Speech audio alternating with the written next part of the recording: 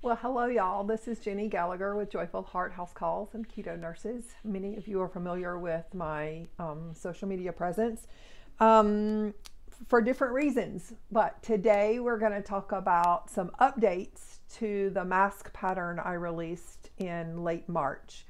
Since late March, I have participated in a volunteer group called Nebraska's Hands and Feet, and we've made over 65,000 masks for people all around the country. It started out being a way to help nurses and other healthcare professionals who were running short of personal protective equipment or PPE. It quickly spread to helping anyone who needed a mask because businesses were closing or minimizing workers. And so, to be able to stay open, many employers either required or requested masks of their employees. A lot of individuals, to be comfortable shopping, decided to wear masks out. The CDC made a recommendation that we wear a face covering of some sort.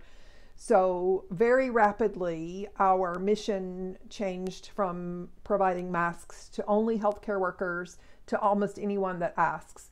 We then had the development of a gown girls team because we had requests for isolation gowns so that nurses and other workers could garb completely, covering their head, scrub caps, and their face with masks, and then a gown that could be washed because disposable gowns were no longer being easily available.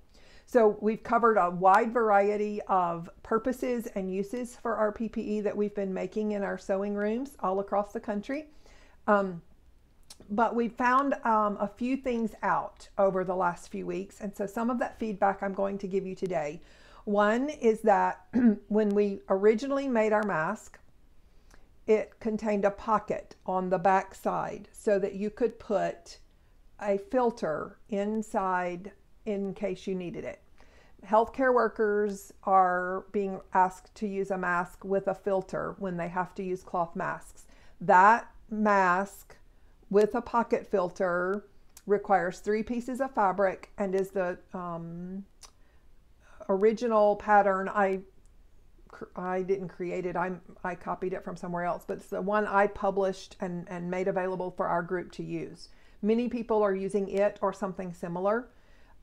But as the requests have gone more toward the general public, there's less of a need for that pocket. And so this video, we're going to talk about how to adapt that pattern and how to make a pocket-free mask so that it's just 2 layers of fabric. And here's an example of one. So this is 2 layers of fabric. There's one on the front and one on the back. We do want 2 different colored fabrics, 2 different types of fabrics so that the front is easily distinguished from the back. When patients wear these in facilities or even in homes, if a nurse or another healthcare professional needs to remove the mask, then they need to be able to easily identify what was the part touching the face and what part was exposed to air. You would not want to accidentally put it back on this way if this was the front facing out because of the germs that would be inhaled. So it's important to know the front from the back. No matter what style of mask you're making, always make your front different from the back. One of the other things we found real quick is that elastic was damaging the skin. The ear skin and the skin on the scalp right next to the ear is pretty tender. It's very thin skin. And a lot of nurses and other healthcare professionals that were having to wear the elastic looped for hours at a time were reporting skin breakdown and sores and lesions. So that's not helpful. That allows for germs to get into that wound. So many people started using t-shirt yarn, and yes, t-shirt yarn is a thing. You can actually buy t-shirt yarn. Most of us were just cutting up t-shirts into 3/4 to 1 inch strips. Then came along the development of slip knot kind of thing where you could actually adjust that t-shirt yarn over your ear. There's several videos out there. We have one in our group, Nebraska's Hands and Feet, that show how to do that. Then came along pony beads. And so people are using t-shirt yarn and they're inserting it through a small tiny bead, and you can adjust that around the ear, so it's much more adjustable and helpful for folks. So there's lots of different options that have come up, and whatever works in your world, whatever supplies you have accessible or can locate, is perfectly acceptable. But today our focus is going to be on learning to make a mask with a solid back. So you have two different pieces of fabric. So let's get started. All right, so you'll see here we have some pattern pieces. This is the original pattern that I made. It consisted of the front of a mask, cut 7.5 by 9.5, and two of these cut 5 by 7, so that this piece would be sewn here and this piece would be sewn here, and with a casing or hem over those two free edges, you would form a pocket on the back. However, a couple of other things we've noticed is that some of our fabrics are shrinking. Some of our face sizes are larger than others and smaller than others. So I've actually increased the size of the regular adult mask to an 8 by 10. If you are already using these from the original pattern and you want to continue using these, but you want to make a one-piece back, then the measurement you would use is 7.5 by 6.5. You'd cut one piece and we'll sew along here, and then turn it, as you'll see shortly. But if you're already using this and you already have some of the one larger fronts cut, you can cut 7.5 by 6.5 and use it for your back piece. The assembly goes together very similar to the original pattern. So this is the new pattern that I'm using. I am now cutting 8 by 10. It's slightly larger. It's a 1/2 inch larger all the way around. If I have someone requesting a mask with a beard or larger face, then I would add 1/2 to 1 inch to be able to make this a little bit larger. But you just cut one 8 by 10 piece, and then you cut one about 6.5 by 8.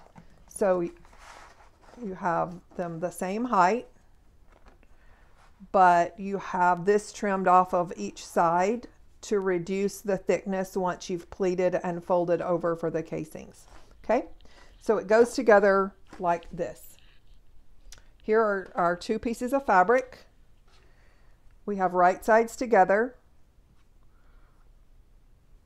and I've laid the back piece of fabric over the front, evenly leaving the edges. I've run one seam across the top and one seam across the bottom. I'm going to turn this. Sometimes it's easier to iron it just a little bit before you turn it. And you can do that if you want. But I turn it and then I iron this down. Iron, iron, iron, iron. I turn this around and do the same thing with this seam. And I iron all of this down.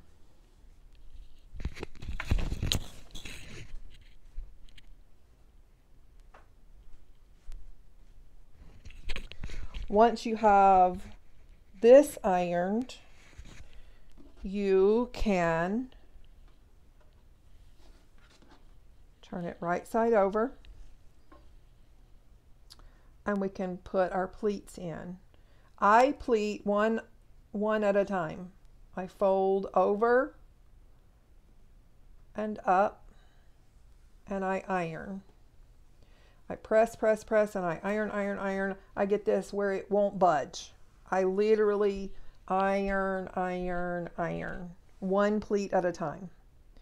So then I have distinct edges and I can feel them. So then I fold my second pleat in.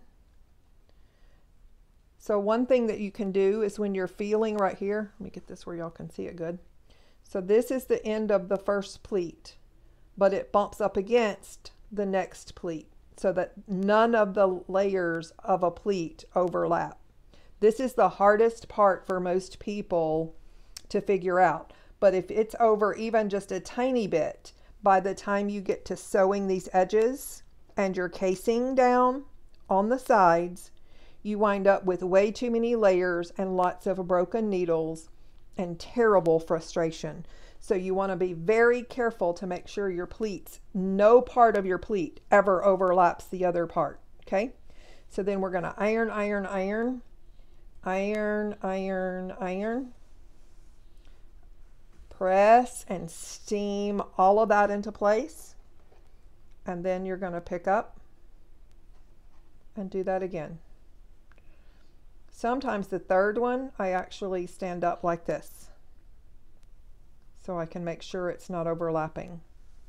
And I press it down. I make sure my thin fabric is between the two pleats. And I iron, iron, iron, iron, iron. Pressing hard, steaming, whatever you got to do to make sure none of these come undone. It's not just a quick run over with your iron. This is a massive ironing here. Okay? Once they're ironed, in the previous pattern, we did run a row of stitching across both ends, and then we folded in. But if ironed well, you can skip that step. It's not going to look pretty because I did not iron well. I just hand pressed these.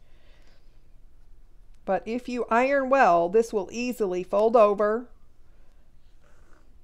matching your raw edges to your raw edges. These should not overlap.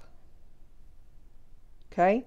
That's another big mistake that a lot of sewing volunteers are making, is when they fold this over, they carry this seam allowance way too far. This should only be about a 1/2 inch, give or take. But the raw edge of your pleated part should match up to the raw edge of the back of your fabric. Then fold it over again and run your row of stitching down. Once you have it all ironed and pleated, it'll look like this. Okay? This one is already ironed and pleated. So we just took and did the same way. We laid each pleat in and ironed it flat, one at a time. And then I flipped it over on the ironing board and I ironed one part over and another part over. Flip the end, fold the seam allowance in, fold the seam allowance in, and then pressed again. So that now all of this is just ready to go back on the machine. This is a lot of time saving for those of you that have been making masks another way. This makes it a lot easier. You're spending a lot more time at the iron, I think, but I iron when I'm tired and not able to do much else. So I sit down and iron. Now, another thing that has come up is the length of elastic and how to make these attach. So, in addition to using elastic that comes through this casing on the side, let me get this where y'all can see this. In the original pattern, elastic went through here and formed an ear loop. It was about a 10-inch length of elastic, and we used our bodkin or loop turner to run the elastic through the casing, and then we stitched it in one corner to secure it. This is the way I'm making masks now. No matter whether they need a pocket or not, I'm using a different kind of elastic attachment method. As you can see with this mask, the top of the mask has one piece of elastic that goes all the way around the back of the head. So this part would sit on the nose and this would be fastened or laying on the back of your head. So it goes around your head, not around your ears, okay? This piece of elastic is 14 inches. When I first started experimenting, I liked the way the 13-inch fit. The longer I have to wear the 13-inch piece of elastic, though, the more uncomfortable it gets. So Kathy Black and I have been doing a few experiments, going back and forth with elastic sizes. This one is 14, and this elastic is a little bit looser than the standard black elastic or white elastic. This gives a little bit easier. So the 14 in this type of elastic, I like just fine. But with the black elastic or the white elastic, standard elastic, I find that 15 inches gives me a better comfort level, especially if I have to wear it for very long. So I'm going to show you how this goes on, okay? All right, so we're going to put on this mask. With the black elastic, it's 15 inches across the top and about 10 to 11 inches across the bottom.